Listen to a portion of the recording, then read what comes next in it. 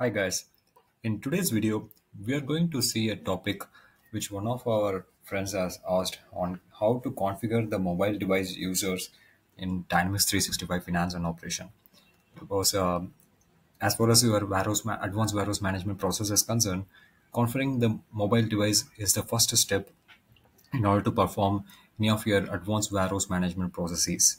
So that's what we are going to see in today's video, right? So if you're watching my video for the first time, my name is Sriram Sivashankaran and I have been posting videos and documents, articles related to Dynamics 365 Finance and Operation.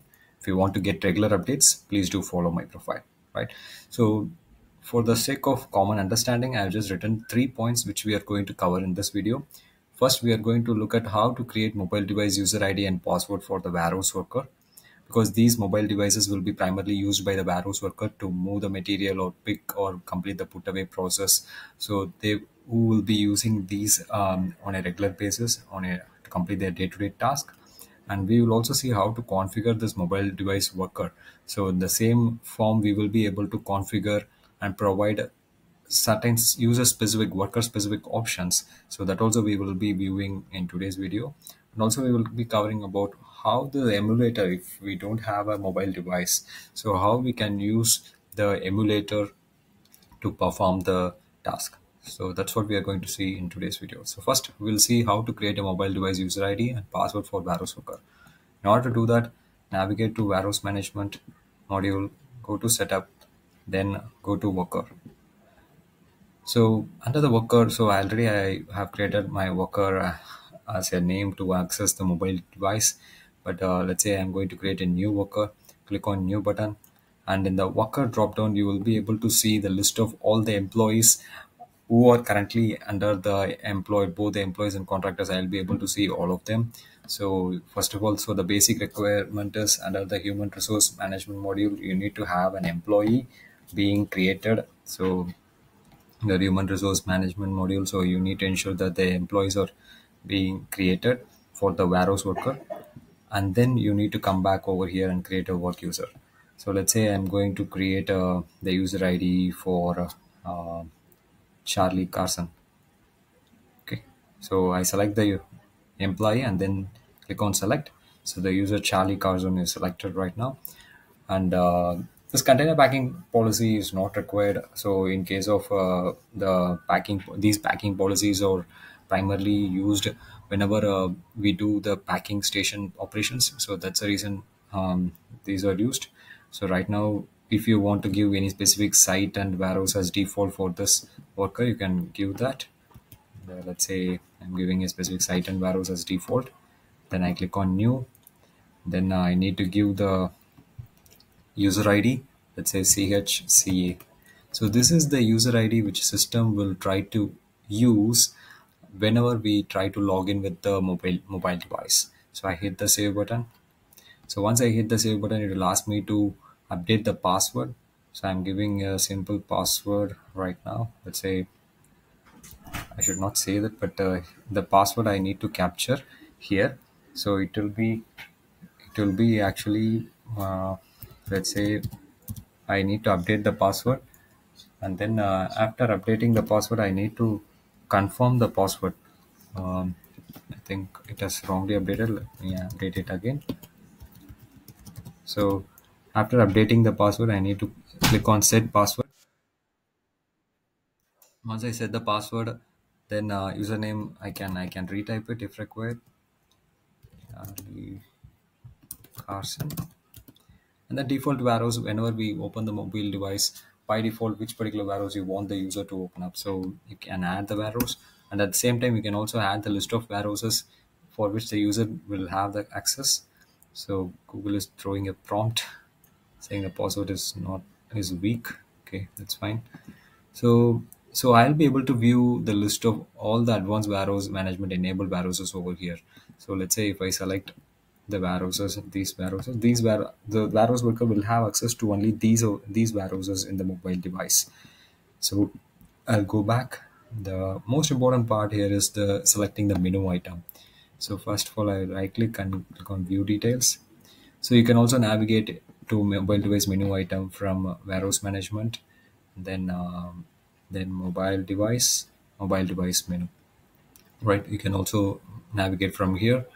So here, basically, whatever the menu item which we want the Varos worker to view, that's what we are going to configure over here. Let's say the main menu item, I just want him to view the purchase, receive, test. These are the menu item structures which I want him to view.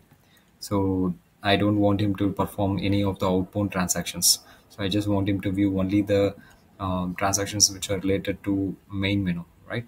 So I just select those menu item. So that's how we configure it. You can simply click on the menu item, you can add it.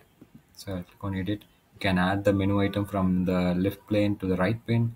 Click on this arrow so that the item will be added over here. And here also you can play around with this four options by moving it up and down, and then based on your requirement. And then you can save the menu item, right? So now I'll go back to the worker. So I need to, for the Charlie Carson, I need to tag the menu name. So let me tag the menu name. So I'll tag the menu name as main. Then I will hit the save button. So I'll copy the user ID. So I'll duplicate this tab. So the thing is, like, first we have seen how to create a user ID and password. And we are now looking at how to configure the mobile device for the worker. So when we configure the mobile device, we need to ensure that we configure the menu item. What are the list of options he or she will see in the mobile device menu? And also there are other options which will allow them to pick excess material, or even during the sales, or this is actually allow the users to pick overpick the materials more than the sales order picking list, or allow transfer order overpicking. So these are all configurable. Maximum percentage also, it gives the option for whether the user can do the cycle counting. Maximum percentage we can do, or change the quantity on what is the maximum value. So all these are configurable, so which you can easily understand. I don't need to get into these details. But like I said, the point number 3 is we are going to see how to use the mobile device emulator, because mobile device emulator is a functionality which gives the user the access to Varos management mobile device interface. Because if you don't have a mobile device with you and you work in basically from a desktop, and still you want to access the mobile device menu, you will be able to do that. So simply copy paste this in URL after USMF and MI. I'm just copy pasting this execute action arrows work execute. So once you copy paste this after MI equal to action arrows work execute, and then if you enter the option, then you will have the option to update both the user ID and the password for the users. So once the user ID and password for the users are updated, you can see here, let's say, yeah. So we have already created for Charlie Carson, CHCA. So I'm going to the screen, CHCA, and the password which we have already given is 12345. I know it's a simple password, and then I'll click on login. So the moment I log in, so I'll be able to view the menu items which I have altered to the user. So if I go to the main menu item, so you can see purchase, receive, test, inbound, outbound, inventory, production, quality, and log off. So these are the menu items which are getting displayed over here, right?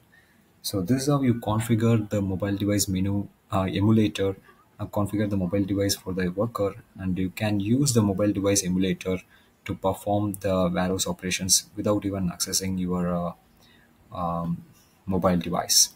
So, and this emulator is primarily used, or a mobile device app emulator is set to work only for the administrator account, because this is not accessible for all the user accounts. So make sure that the worker is having only the system admin access, otherwise he will not be able to do that.